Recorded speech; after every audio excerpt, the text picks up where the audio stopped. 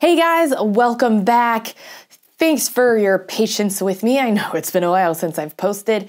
To say I've been busy is an understatement. But we just got our Musician's Edition flute back from a shop. Speaking of the shop, I have to tell you this journey.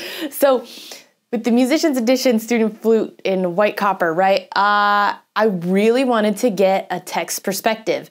Not only that, I needed to figure out if your flute needed repairs, would they even look at this flute? And that has been a journey within itself trying to figure that out, right? So there were some places I knew right off the bat to omit, which was like, Flutistry, the Flute Center of New York, big flute places. They work with big name brand only. I knew that going in.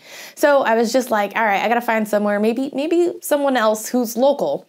So I call this one guy and I just explain what I'm doing. I'm trying to, I have this flute made from a flute maker, and I just wanted to get a tech's perspective on quality. And if this flute shows up in your shop, would you work on it, right?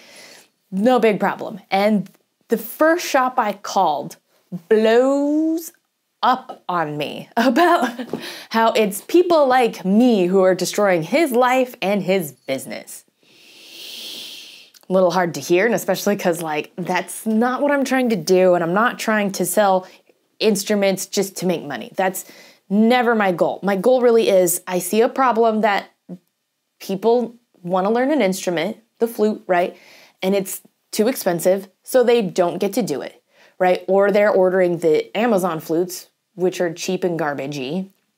Most of them, not all of them. Most of them are cheapy and garbagey. And I need something in between those, because either way, whoever's wanting to learn flute isn't learning flute. I see a problem here, right? That's my goal. It's not ever to just rip people off, make easy money. No. That's never it. So anyway, I was just really caught off guard, because normally you're thinking it's either a yes or a no question. Yes, we'll take a look at it. No, we only work on name brand things. So it really caught me off guard, and kind of I don't want to say I'm soft, but, my feelings do kind of easily get hurt, but not to the point where I let it stop me from doing anything. Sometimes you just got to feel it out. And so I was like, oh man, maybe I shouldn't be doing this. You got to think it all through, but not. When I played this flute, it was not like the flutes from Amazon. It didn't feel like them at all. It was so much more responsive, and it felt great, and it sounded great. There's no way my flute is the same as that. And so I needed to keep trucking on through. So I decided, well, maybe I should just look more towards general band repair shops. Maybe that's it, instead of even though that guy was too, he's a general band. So I decided to expand the search outside of my local area. So I just went down Google's line. And if you had an email, because I wasn't going to call anybody after that. If you had an email and you had a repair shop, I was hitting you up.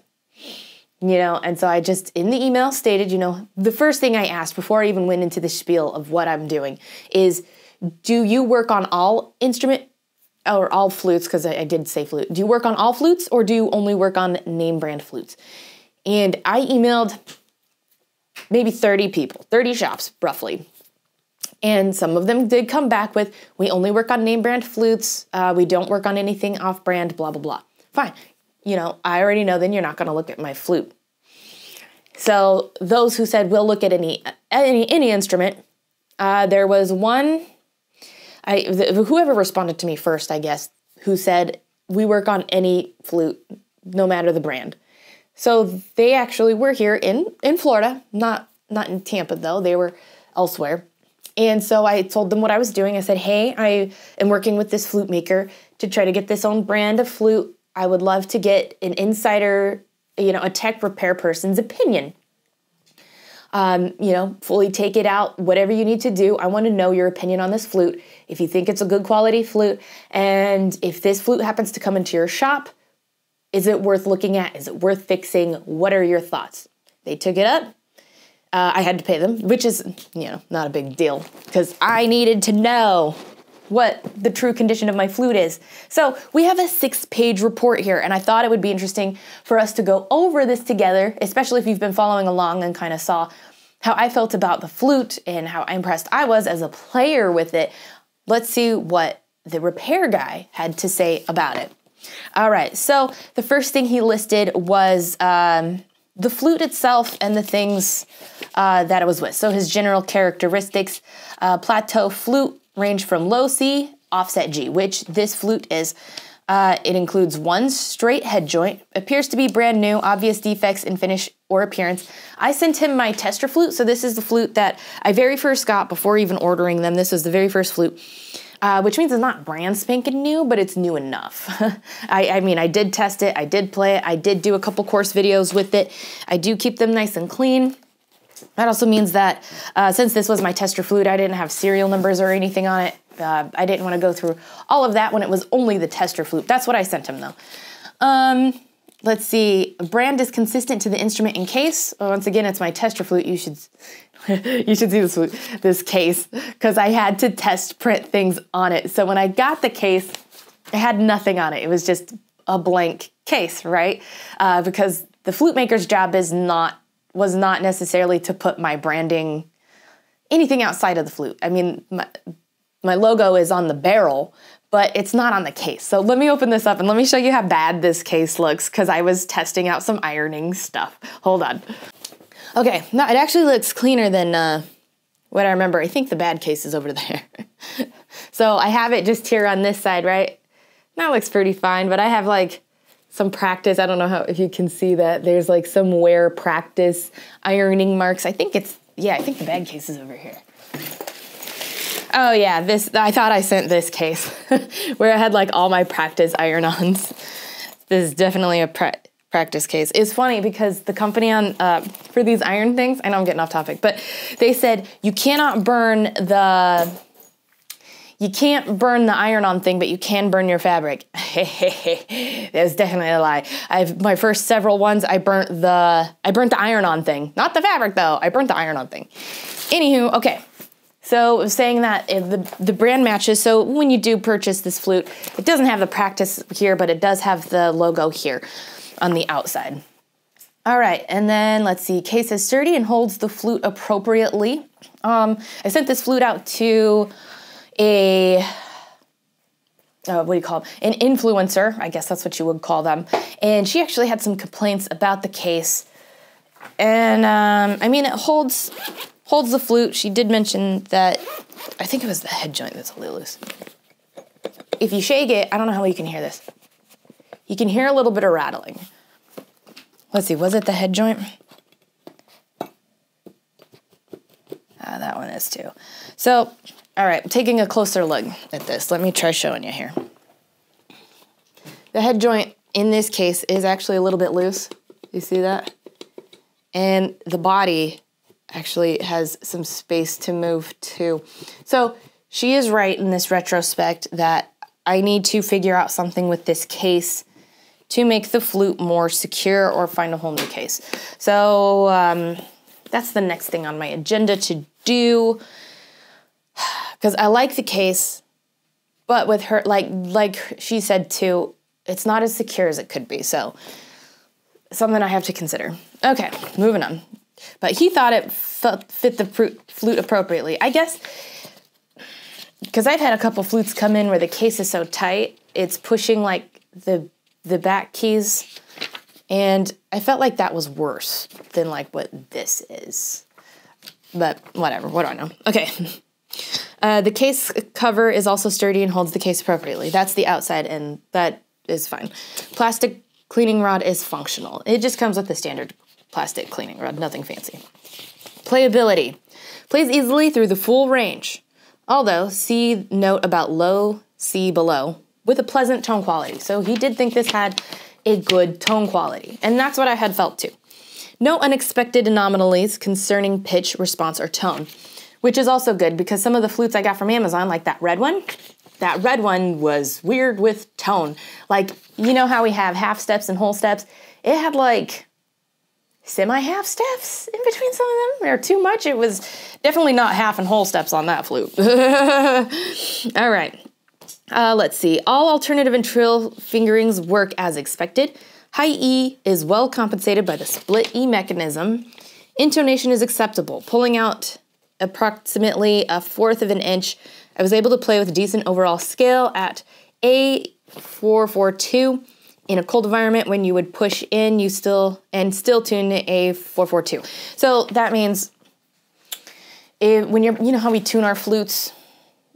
I don't know if anybody's flute is fully in tune, pushed in all the way. So he's saying it's not pushed in all the way to be tuned. It comes out, and yet there's still space to move it out or in, depending on the environment. So it has the space to be appropriately tuned. Let's see, pulling out more allows for A440, which will accommodate most ensembles and most variations in player skill embouchure airstream. Spring tension is even and comfortable, and I felt that too. I think that's part of the responsiveness. Key work is ergonomically friendly. I'm not sure exactly what he means there, but well, I'll take it. All right, now we're getting into the nitty gritty, and we even have some pictures attached. All right, so looking at the mechanical examination, pads, springs, and bumper materials appear to be of acceptable quality. Good, that's what we want to hear. I know also with these, some of the flutes from Amazon, the pads were a huge concern, but he says what it's made out of is decent, it's good. Head cork appears to be natural cork, and the crown and carrier work correctly. Excellent. Don't have any problems there. The notch of the cleaning rod was not aligned with the center of the embouchure hole. All right, so a lot of us have learned the markings on the end of the cleaning rod, you know, when you put it in through the embouchure hole, usually the line sits right in the middle. He's saying ours did not. It goes in a bit further than left on that location. This has the effect of lowering the high octaves. This may be an intentional design feature. Often I set up older flutes this way to lower third octave slightly. In this case, I was able to play and tune comfortably. So even though the lines didn't hit directly in the middle of the embouchure, he's saying it's still fine. There's other flutes that are designed that way too.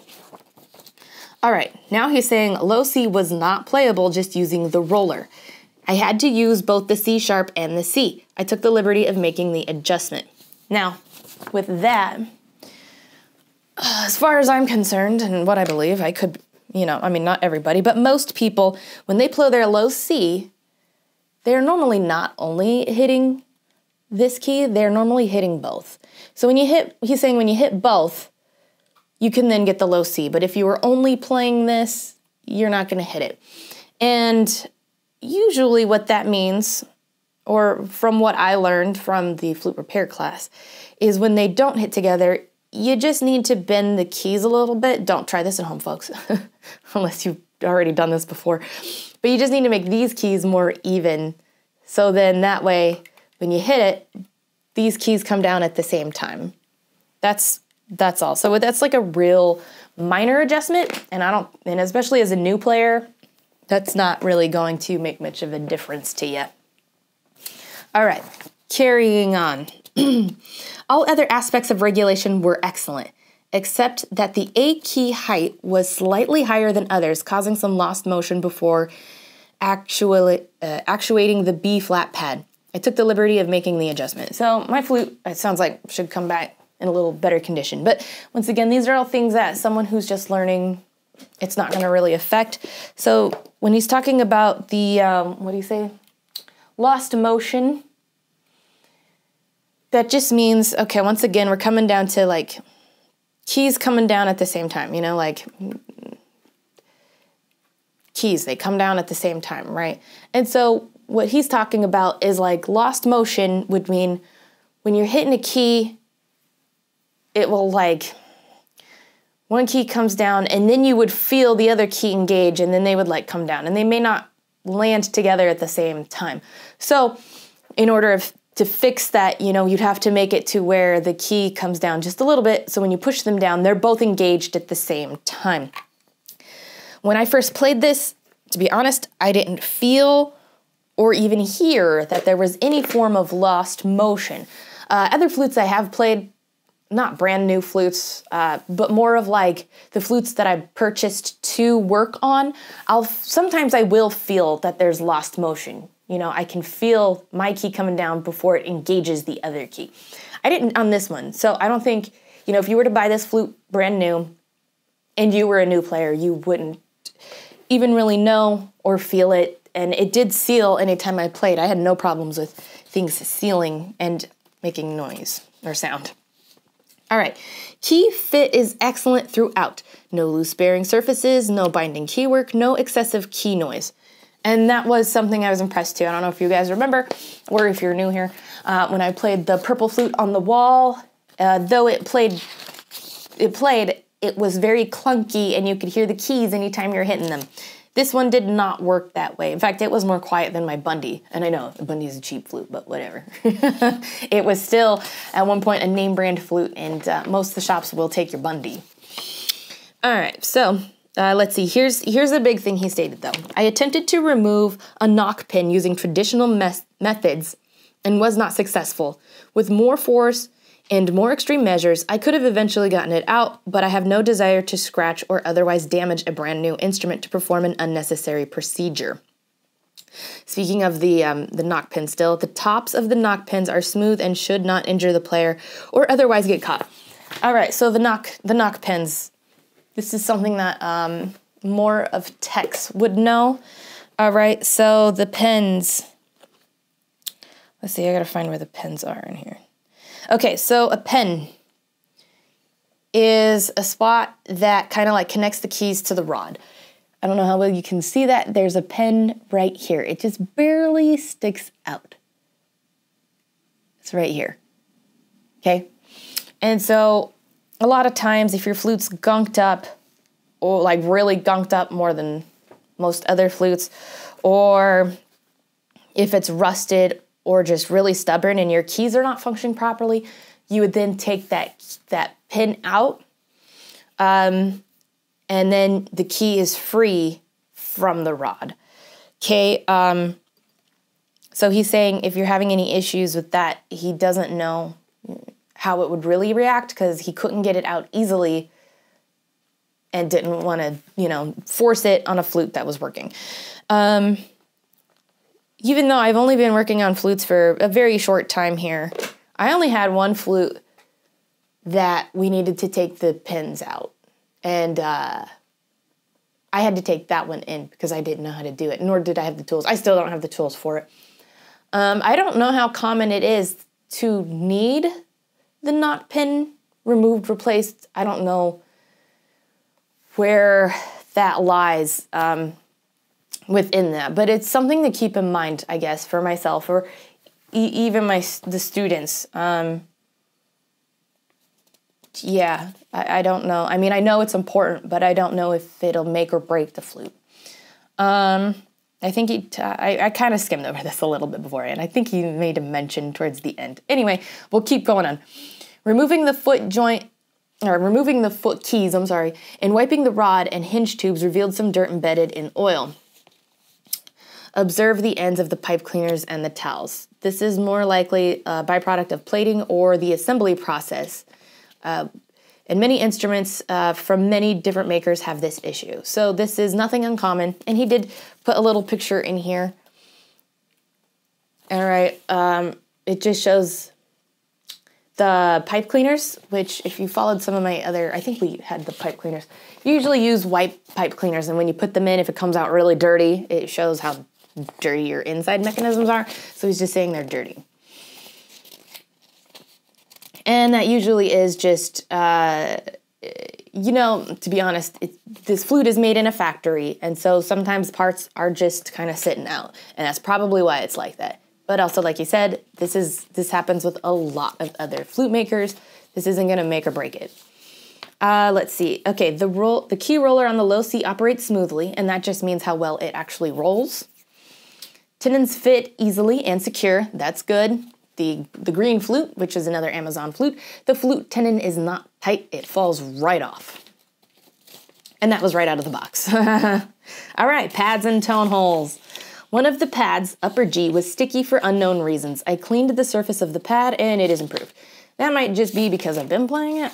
I don't know. I don't recall it being sticky. I don't recall any of them being sticky, but That's not too bad of a fix. It's a minor thing. Probably just clean that up a little bit with some pad paper. All right, let's see. Pads are installed with a single hole paper shim only and clamped heavily to form the seat. And he's got a picture here. Now, pads are out of my wheelhouse for, I have some knowledge of pads, but not, I've only did my one attempt on repairing putting new pads in, and I failed. I did not learn pads at the flute repair class. We only did COA stuff. All right, let's see. It is very likely that the pads were not checked after the initial shim due to no witness marks drawn on the pad to ensure they go back the same orientation. I did mark the 2 pads I inspected out of necessity. So what that means is I've never actually taken things fully apart. We did talk a little bit about marking the pads when we were in the COA class. So what that means is when you take a pad out, right? The flute sits a certain way. So the pads also kind of the more you use it, they get indented in certain ways. So for example, the pad on this end would more likely have more of an indentation than here on the end, just because this is where we're pushing, which means there's more pressure on this. And over time, there's going to be, more pressure here, barely any pressure here, which means if you happen to have leaks, it might be on this end versus this end. So when you take the pad out, you want to make sure that this end still goes on this end when you put the shims in or whatever you're doing to make sure that's not even, to make sure it remains even. If you put this in the opposite way and then put a shim here, well, then you're going to have a leak down here. He's just saying, and when they normally mark it, they usually just take a Sharpie and put a little dot. And the little dot will go where the arm of the key is. And then that way, when they're putting it back in, they know where it goes. And when the next repair guy looks at it, he still knows where everything is aligned and where it goes. He's saying there's no marks on it. They didn't take the time and put those dots in. That's all he's saying. All right, so let's see. Pad impressions are not even. There are visible low and high spots, which could be avoided by using partial shims to level the pad. The pads were not ironed prior to the leveling seating. Pad life will likely suffer as a result of these conditions. It would be possible to improve this somewhat by adjusting and removing whole shims to just the overall thickness, as well as tweaking the key cup left or right to make sure the sides of the pad seat more even. Or he had a typo in here. Sit more even. And then he had a picture here, though it was hard to just tell with just the picture. It just looks like a pad to me. So with that is not the best of news. I do remember, doing some of the pad stuff. I had ironed it out, and that was just to get some of the wrinkles out and to make things sit better. She's saying that was skipped. Things sealed very good, though, so I'm not sure. I don't know. It's just something I'll have to keep in mind, is that step was skipped. Might have just been skipped to keep prices low. Once again, those are things to just keep in mind. I don't know. All right, moving on. Pad washers and screws function correctly. That's good news. There are visible defects in the tone hole surfaces. These should have been addressed before attempting to install the pads, and unlike partial shims, require relatively little time to correct and would not be would not impact the cost of the flute. The defect is approximately 8 o'clock in the left photo and 7 o'clock in the right photo. When they talk about clocks, when you're looking at the tone holes and cups, you want to look at it just as a clock, and they do that to know where things are. So he's saying, if this is the clock, you look at like an old-fashioned analog clock, figure out where 8 is, it's here, that's where the problem is. And I mean, he sent pictures. The pictures are really hard to see, though. So that might just have to be something, that's probably why the pads seem uneven, is because the tone holes are uneven. All right, next he checked for the leak check, and that's using the light to see how the pads are actually sealing. Okay, using a magnehelic calibrated to an open end reading of 8, I observed the following. All right, this is, way out of my knowledge of flute repair stuff, but head 0, body 2.7, foot 0.4. I guess if you are a repair person, because I had a lot of you guys comment on my flute repair stuff So if you want to help us out and let us know in the comments what that means and what is appropriate and what you should look for and all that jazz, I'd love to hear. But he sent some pictures on that too. There's him like using the machine and just showing it. I don't know what any of that means or what I'm looking at there, so I don't know. Let's see. Then he said, these values easily pass for an entry-level flute and are better than expected considering the method of the pad installation. He said, but I predict the flute will gradually leak more as the felt underneath the clamp pad seats reverts to its original shape. So I guess it's good for now, unknown how long it'll last. Things I have to consider. I don't know what other flutes brand new are like in that sense or how they compare. So I don't know. Once again, things I have to consider or speak to my maker about. All right, recommendations, suggestions. Excellent. No serial number was found on the instrument. As a former band director, as someone who managed several inventories of rental stock, I often advise that instruments with serial numbers are much easier to index and track. Issues involving theft are also resolved more easily with identifiable serial numbers. Like I said, I sent him the my test flute. This one does not have a serial number, but the inventory that we have does have serial numbers. This was just my tester flute. I wasn't going to have him put a serial number if the flute was garbage and I didn't go with him, you know. So that's why. The rest do.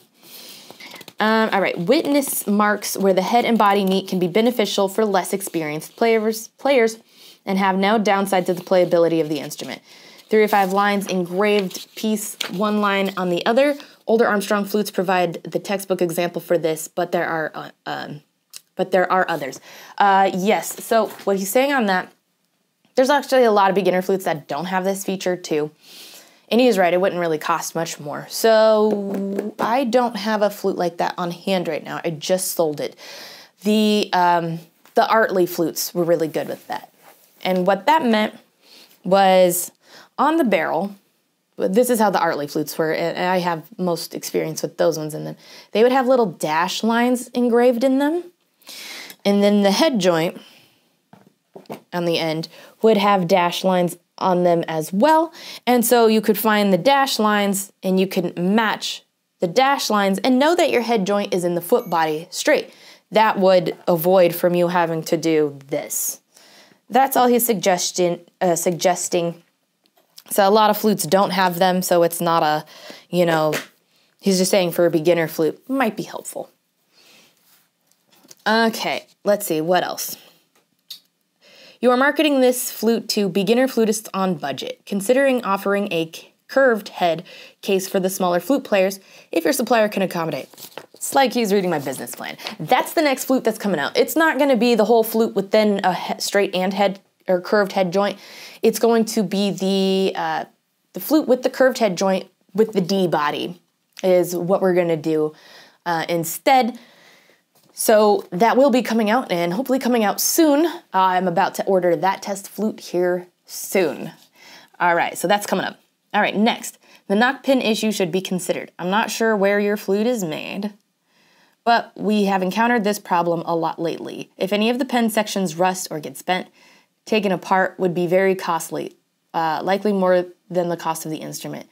I think there are 2 better alternatives, screws instead of pens, like oboes, or pinless construction like some of the pearl flutes have. These both would involve some redesign of the keywork, but very few flute makers are doing either of those. Some flute makers keep sets of replacement pen section on hand for technicians.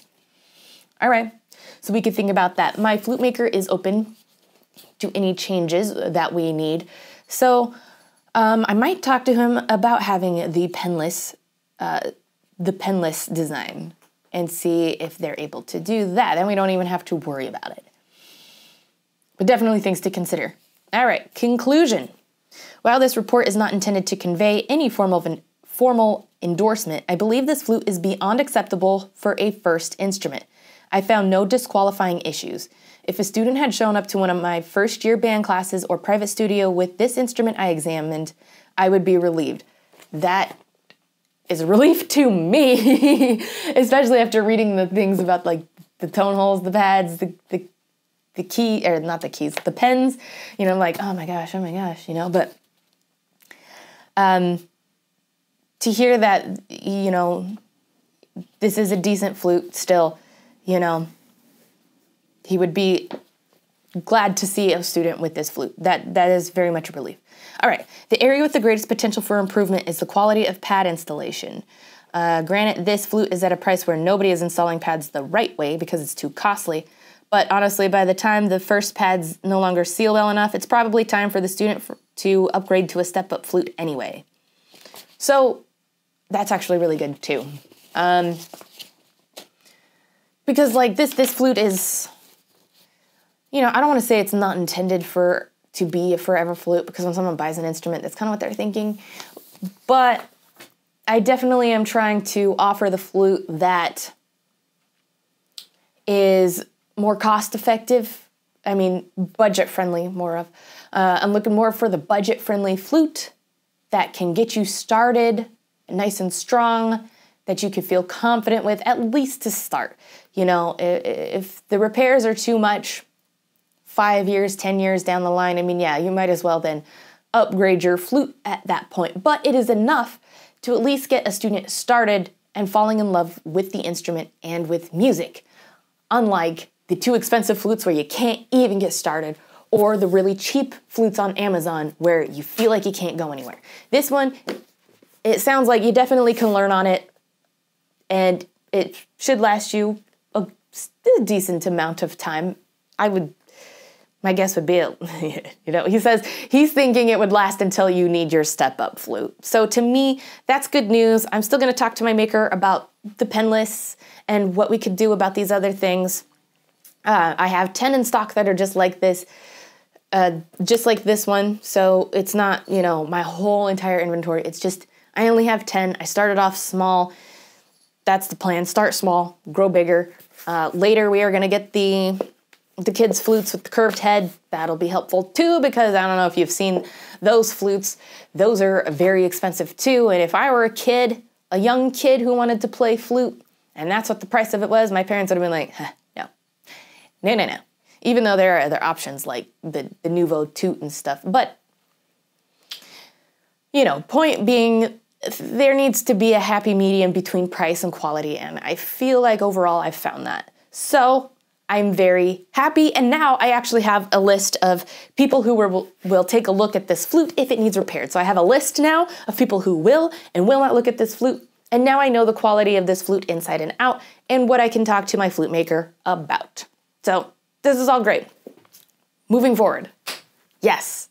So thanks for joining me here and listening to the findings of the Musician's Edition flute. And if you know about any of the stuff that our repair guy had talked about that I wasn't really sure of, I'd love to hear your thoughts, or what things mean, or what the importance is of these things. Let me know down in the comments. I'd love to hear. And even though I may not have the time to respond, I am reading them, and I am very grateful for any advice or happy thoughts, any of that kind of stuff. I'm very grateful for it, and I'm grateful for you. Thanks for joining me, and I'll see you next time.